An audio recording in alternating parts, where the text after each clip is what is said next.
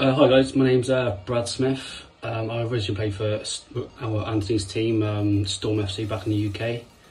I was 17 when I joined. Got some great memories from winning cups, leagues, titles, all sorts.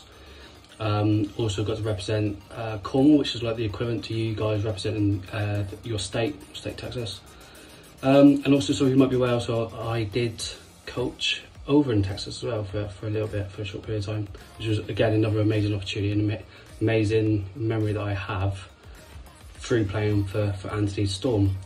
Anthony's obviously asked us to do these little videos, and as I said, I could pick so many great memories. I've made so many great friends over the years. They're dotted around the country, around the world, and they're all like, pick up the phone and they're there to talk to you. So I made some real good friends for life there. But I'm going to talk about maybe a low time in my Storm career. Was when I broke my jaw. I had to go to the hospital and have an operation. And yeah, there's a lot of times because I was when I'm going to be playing again, when I'm going to be fit, when I'm going to get out of hospital, etc, etc. And the reason I've chose this memory is I think we can take things that we learn from football into life experiences, such as like the down times and the good times. And I look at the downtime of that injury, and at the time I felt like there was no light at the end of the tunnel.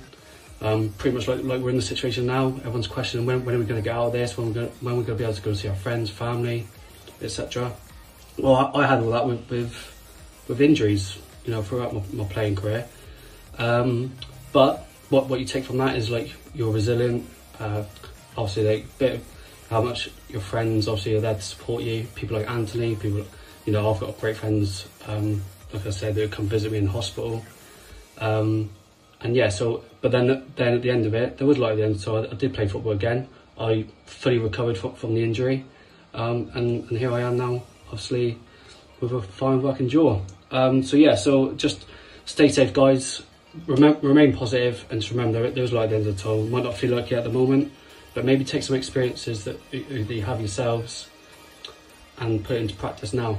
You know, we've all had injuries, I'm sure, or down times in football, maybe being benched. But yeah, I'll try, if you can, try and put them life skills that you learnt through football into this situation now. Stay safe, guys. Have a good time, and hopefully see you on the other side.